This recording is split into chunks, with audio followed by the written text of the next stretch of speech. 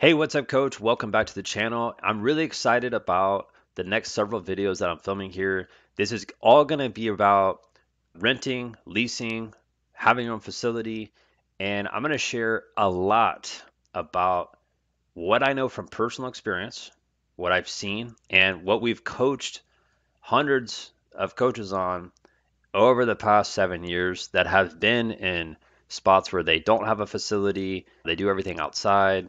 Some do have a facility that they lease from, some just rent out from churches or schools or organizations.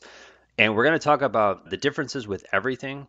I'm also going to try to give you some really important things to consider and think about before you make decisions like this.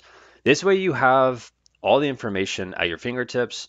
The intent is you watch these episodes in order, because if you start on video 5, it's not going to really make sense unless you watch the first couple videos. So today, this is a question that I get asked all the time, and I just wanted to create this video to just make this like a one and done type of response. This has to do with you renting. Coaches will ask me all the time, they'll say, hey, I have a facility that I can run my sessions at, and they will let me do it for free as long as they take ownership. They have a percentage of ownership in my business. I have seen so many coaches that have gotten caught in this trap, which is, hey, don't give us any money. Like, you can train as many hours as you want here for free, but every single session you run, we're going to get 30% or 40% of all of the revenue. The reason why this is a terrible deal for you, it's because at the beginning, you might be like, oh man, this is awesome. Like, I don't have to pay any rent, so there's zero risk. But the problem is, every single hour that you're working, you're giving a percentage of that to someone else who's not doing any of the work.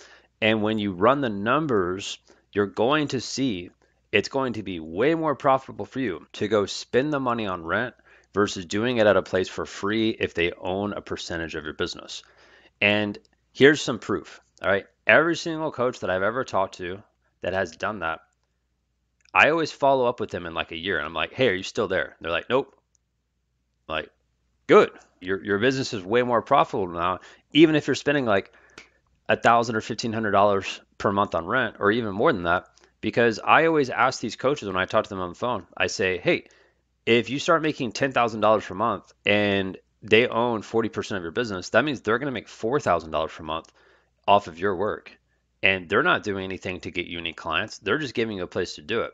So don't you think it's going to make more sense to find a place that's $4,000 per month or less to be able to operate your business and own 100% of the income? All right. So this is one of those things.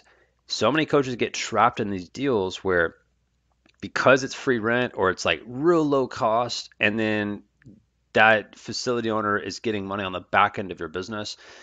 Please don't do it. If you're watching this video, never do it. It's never going to make sense long term. Like, maybe if you do that short term for like 2 months because you need a place to go and operate out of, sure.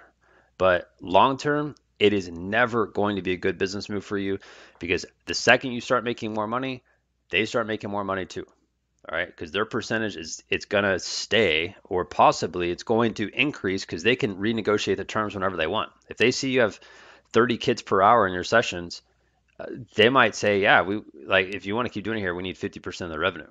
And this goes along with one-on-one training, group training, camps, or clinics. This partnership thing where they get a percentage, it is not a good deal for you. I'm very one-sided on this because I've seen enough people who have done that, and then the second they break away from that, their businesses are more profitable, and they just go rent something that is like way, way, way cheaper than the amount that they'd be giving these facilities at a partnership. Watch our next episode that I'm going to post, and that's going to be very detailed for you if you want to learn more about leasing versus renting. All right, so if you want to learn more about that, come back, watch the next episode. If you have any questions for me about growing your business, scroll down in the link in the description. Somewhere there, you're going to see my phone number. Just send me a text. I'd love to chat with you, and hope this video helped.